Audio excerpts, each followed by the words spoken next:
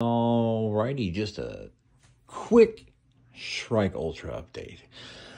The CA glue came in, so now I'm gonna basically pull all this stuff, these two screws out, and then pull this out. Make sure this is all glued up here. And I've got one more set of the ring bearings that I stacked in there coming in for this fan because I haven't installed them yet. But I do have the upper bearing assembly done, and we are starting on the ductwork. We're almost there. We're almost there.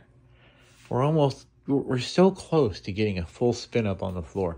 Even if I have to test it, this is even before I install the flight controller, I can use a standard serial bus splitter and just run all 4 engines directly through the ESCs before I even integrate the flight controller, just to see how all 4 motors sound spooling up at the same time.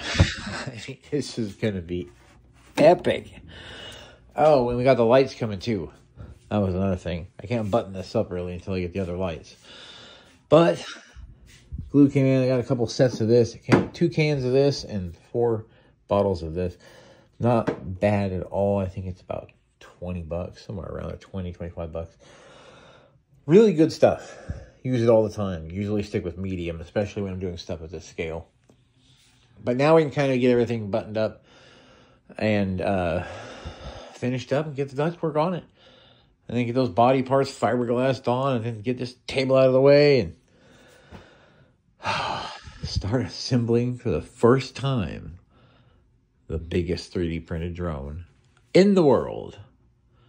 EDF anyway. I don't know if anybody's 3D printed anything bigger than 5 feet by 5 feet, but if they have, I haven't seen it.